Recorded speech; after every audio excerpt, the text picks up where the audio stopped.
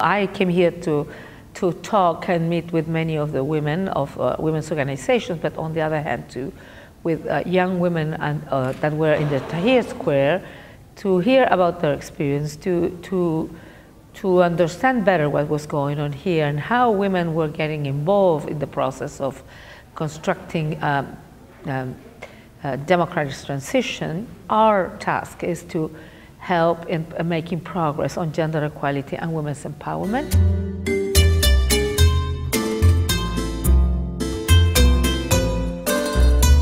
I had the opportunity in my first visit to speak to the Egyptian government. From my point of view as a former president of the Republic and as somebody who witnessed and was part of the transition to democracy in Chile, that as I could see, there was two big challenges. One challenge was to make all the institutional, political, I would say, reforms that would lead to a society who can ensure human rights to everybody. Democracy was not only about voting, it's about pluralism, about inclusiveness, and in that sense, democracy has to be written with women's and men's hands, would not be a complete democracy. So that was the first challenge that I thought it was important to move on. And the second challenge, of course, is that democracy has to deliver.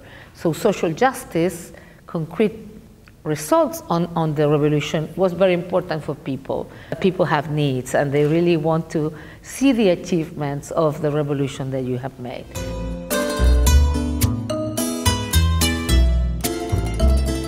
If there's any issue that women want me to raise with the government and I have the opportunity to do it, I will do it. But of course, anything that I will do, I will have the enough information and evidence so I can really speak seriously. When I came in March, there were some issues they already mentioned in that time. One was that on the 8th of March, women that were celebrating International Women's Day were assaulted by other women and men in Tahrir Square. It's clear that it's not an easy issue. And it's clear that things are happening because some people are threatening women activists on women's rights. And this is, I have to tell you, the story of the world. What women need to never forget is that unity gives strength. That if one woman speaks, maybe they'll make her shut up. But if many women speak the same message, this message will be heard. Chile was a very machist country. And it took a lot of years until they had a woman president. It was not like the next day after the political change, not at all. As a matter of fact, it took 16 years from when we recovered democracy until I was president of the Republic. Women movements, we were part of the struggle against the dictatorship. We were in clandestinity. We were in political parties. Women were very active behind the dictatorships. Women were in jail. Women were killed.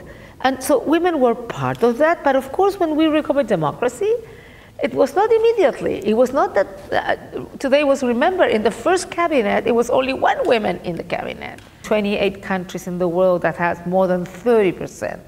And that's the minimum critical amount of female that should be in parliament in terms of ensuring that the laws really improve women's rights and women's equality.